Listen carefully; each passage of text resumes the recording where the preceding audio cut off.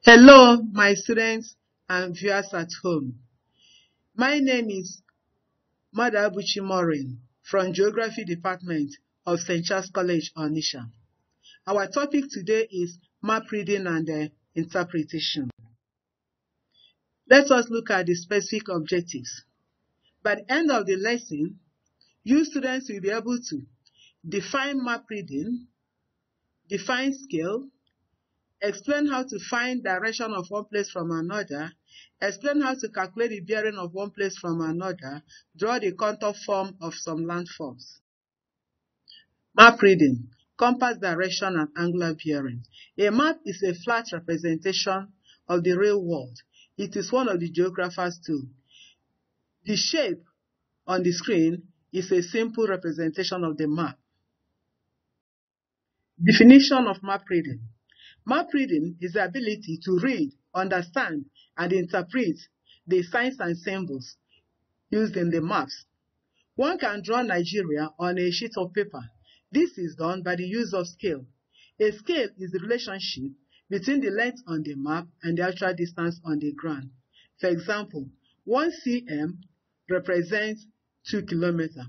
1 cm on the map represents 200,000 cm or 2 kilometers on the ground. Compass direction or cardinal points. The direction of a place from another is shown by the use of cardinal points.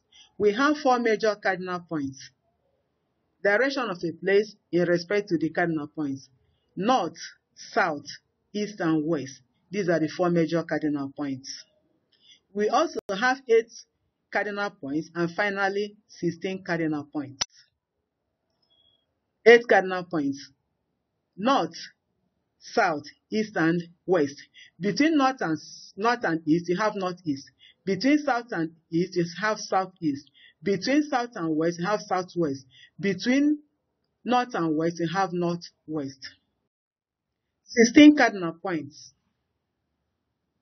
North, north of northeast, northeast, east of northeast, east, east of southeast, southeast, south of southeast, south, south of southwest, southwest, west of southwest, west, west of northwest, northwest, north of northwest. These are the 16 cardinal points. Let us now find the direction of Awka from Onitsha. In order to determine the actual direction of a place from another on a map given by showing an arrow pointing in the direction of the north. Procedure for finding direction. Locate the 2 places involved on the map. From the question I asked, what is the direction of Awka from Onitsha? So the 2 places are Awka and Onitsha. Place your 4 cardinal points at the observer's position. Use your ruler, join the observer's position to the other place, then check the direction where it is found. The observer's position is the place that bears the word from. So from my question, the observer position is Onitsha. Find the direction of Awka from Onitsha. The direction of Awka is east of northeast. When you look at our cardinal point, say that it is east of northeast.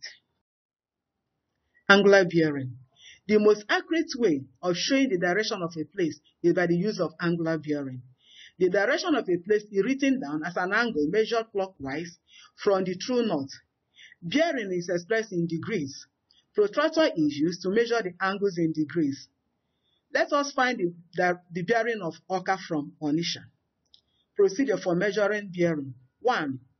Locate the 2 places involved on the map, Awka and Onitsha. 2. Place your cardinal points at the observer's position. That is the town that bears the word from. That is Onitsha. Use your ruler. Join Awka to Onitsha with a straight line. Place your protractor on the side of the line from the north, and the degree which falls on the line is the bearing measured clockwise. It is measured clockwise from the north. Example, what is the bearing of Awka from Onitsha? Then what is the bearing of Onitsha from Awka? Let's see the difference. Then from the diagram on the screen. You draw your north-south, east-west line at the base, which is Onitsha. Then you draw a straight line connecting Awka from Onitsha. Then the angle in between the line is 70 degrees, which means the bearing of Awka from Onitsha is 70 degrees. In terms of direction, it is east of northeast. Let us find the bearing of Onitsha from Awka. You put your cardinal point at Awka, which is the observer's position. Then use a straight line and join Awka to Onitsha. Then from the true north, you use your protractor, calculate the angle between the true north and the line that joins to Onitsha. The angle there is 250 degrees. The bearing of Awka from Onitsha is 250 degrees. In terms of direction, it is west of southwest. If a place is on the north or 60 degrees, it is north. North is 45 degrees. East 90 degrees. South is 135 degrees. South 180 degrees. Southwest 225 degrees. West 270 degrees. Northwest 315 degrees. Conventional signs. These are symbols or signs by which the natural and artificial features of an area are represented on the map. They are used for the purpose of clarity, brevity, and to make the map neat and less clumsy. For example, blue color is used for water or drainage, green color for vegetation, brown color for relief. Then look at the diagram here. The dots are used to show settlement. SCH, school. CH, church. CT, court. So when you see these things on the map, you know what they represent. Methods of showing relief on a map. First, contour. The most important means of showing relief is by the means of a contour. Contour is a line that joins places of equal height above mean sea level. Then from the contour form on the screen, we have 50, we have 100, 150. These are the heights. The first line is 50. Anything that is above the line 50 is above 50, but not up to 100. Then the second line, anything that is below the line 100 is below 100. Then anything that is above the line 100 is above 100. Then the third line, anything that is above the line 150 is above 150. Then look at the real diagram, the natural feature. Look at the hill. You have 0, you have 50, you have 100, you have 150. The hill is not up to 200. Then form lines. These are very much like contour lines. They are shown with broken lines. It is a mere approximation of height. It is used where the land has not been accurately measured. Maybe a surveyor wants to survey an area, but has not measured the area. But being a specialist in that area, he can just do a mere approximation of the height by measuring it like this. But when he actually measures the land and got the actual measurement, the line will now be joined straight. But it will not be accurately measured. It is shown by broken lines. Trigonometric station or angle of triangulation. This is a type of survey where the land is divided into triangles for easy survey. It is shown by triangle with certain figures besides it. It is shown on the highest point on the map. So this is this triangle with the figure 430. So you look at the map. The highest point in the map from the contour line is 400. Then this particular spot that is measured 330 has been measured. That particular spot has been measured. That's why, so that's the highest point in the map. We call it a trigonometrical stations, where angle of triangulations are being measured. Other methods of showing reliefs in the map are spot heights, hatchers, benchmarks. Contour representation of landforms. Vertical interval. It is the difference in height between two successive contour lines in that map. Vertical interval on this map is 100 meters.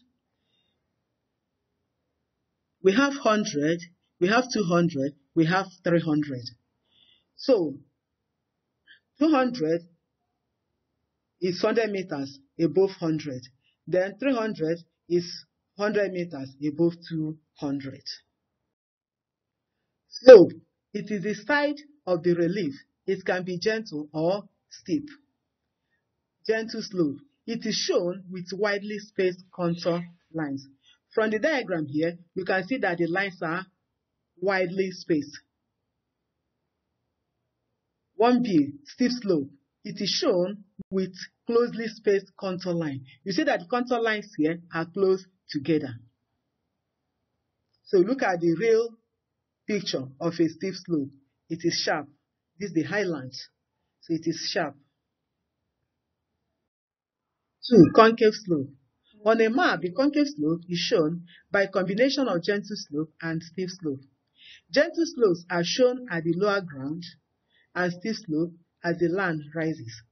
From the diagram, you can see that the 50 to 100 are spaced out, 100 to 150 are spaced out, but as the land rises, the contour lines are close together. Then look at the diagram there. It shows the nature of a concave slope. Convex slope. It is shown by a combination of gentle slope and steep slope. Steep slope are shown at the lower ground and the gentle slope as the land rises. From the diagram here, you see that there are gaps at the upper ground and at the lower ground, the lands are close together. Then look at the diagram here. This is the shape of a convex slope. Somebody at B cannot see somebody at A. Valley.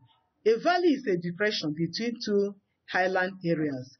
It is shown by V-shaped contour lines with lowland protruding or nosing into highland. In map reading, we are very much interested in height. From the height, you can know which area is lowland or which area is highland. So look at the contour line here. We say that a valley is a V-shaped contour line. All these things here are V-shaped. But how do you find which one is a valley? I say that it is shown by V-shaped contour line with lowland protruding into highland. Look at 50 here. This line, this place, you see that 50 is pointing into 100 and 100 is pointing into 150. But here, you see that 150 is pointing into 100 and 100 is pointing into 150. The two shapes are different, but all of them are V-shaped forms. So, this place I marked an arrow is a valley because here you see 50 pointing into 100. 100 pointing into 150. Another one showing to know whether an area is a valley, you can see a river flowing on it because rivers flow on valleys. Spur. A spur, it is a V-shaped contour line with highland area protruding into the lowland area. Then from the diagram here, this area I marked with an arrow. 150 is pointing into 100 and 100 is pointing into 50. So this place is a spur. This place is a valley. This place is a spur and this place is a valley. After a valley, you have a spur. After a spur, you have a valley. But both are V-shaped contour line. But look at the height to differentiate between the two. Ridge. It is an elongated highland with uniform slopes on both sides. From the diagram, you see that the contour lines are elongated. Sometimes it can be steep, but the one on the map is a steep ridge. Saddles or cols. These are found in highland areas. They are a small lowland region connecting two peaks. From the map here, you can see at 500 that the land breaks. Then you have one peak here and another peak here. This gap in between the two peaks is what we call the saddle or col. This is the real feature, natural feature of a saddle. We also have the following landforms: pass, plateau, conical hill, watershed or water divide, and shapes of valley based on their stages. We have come to the end of this lesson, and I hope my students will enjoy the lesson. Let me evaluate you by using these questions. 1. Define map reading. 2. Draw the 16 cardinal points. 3.